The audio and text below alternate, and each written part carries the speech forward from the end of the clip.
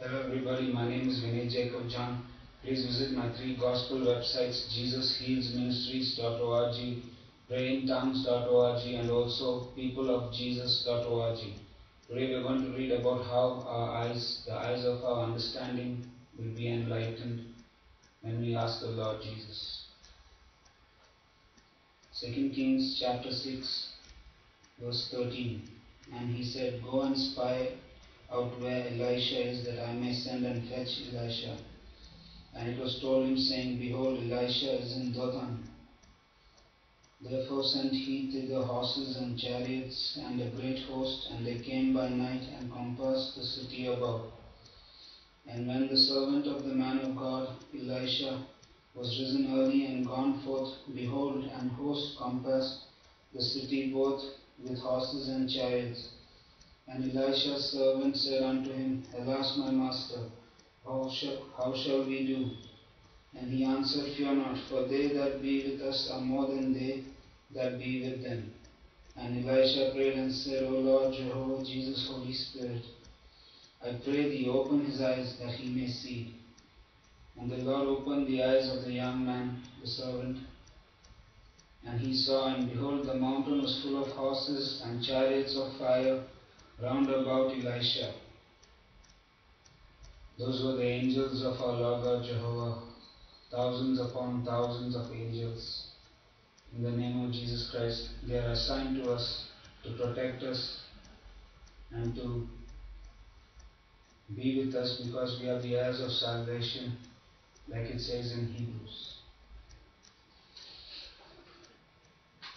Matthew chapter 17, verse 1. And after 6 days Jesus taketh Peter, James, and John his brother, and bringeth them up into an high mountain apart. And Jesus was transfigured before them, and Jesus' face did shine as the sun, and Jesus' raiment was white as the light.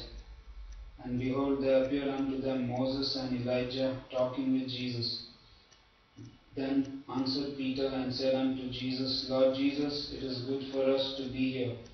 If thou wilt, let us make here 3 tabernacles, one for thee, and one for Moses, and one for Elijah. While Peter yet spake, behold, a bright cloud overshadowed them, and behold, a voice out of the cloud, which saith, This is my beloved Son Jesus. In Jesus I am well pleased, hear ye him. And when the disciples heard it, they fell on their face and were sore afraid.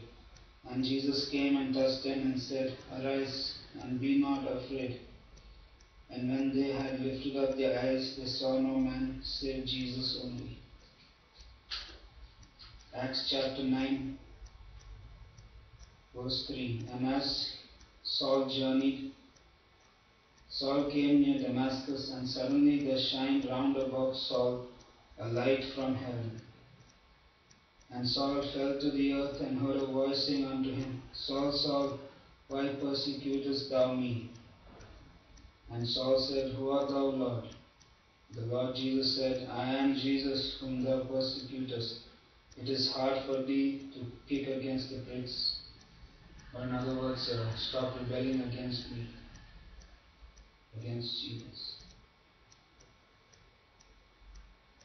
And he, trembling and astonished, said, Lord Jesus, what wilt thou have me to do? And the Lord Jesus said unto Saul, Arise, and go into the city, and it shall be told thee what thou must do.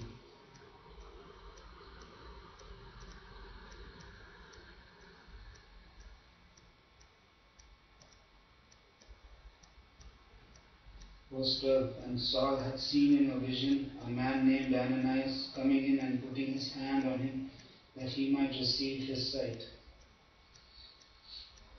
Verse 17. And Ananias went his way and entered into the house, and putting his hands on Saul said, Brother Saul, the Lord Jesus, that appeared unto thee in the way as thou came, has sent me that thou mightest receive thy sight, and be filled with the Holy Ghost. And immediately there fell from Saul's eyes as it had been scales, and he received sight forthwith, and arose and was baptized. And when he had received meat, he was strengthened. Then was Saul certain days with the disciples which were at Damascus. And straightway he preached Christ Jesus in the synagogues, that Jesus Christ is the Son of God, Jehovah, Jesus, Holy Spirit. Ephesians chapter 1, verse 18. The eyes of our understanding being enlightened, that we may know what the hope of His calling is, and what the riches of the glory of His inheritance in the saints.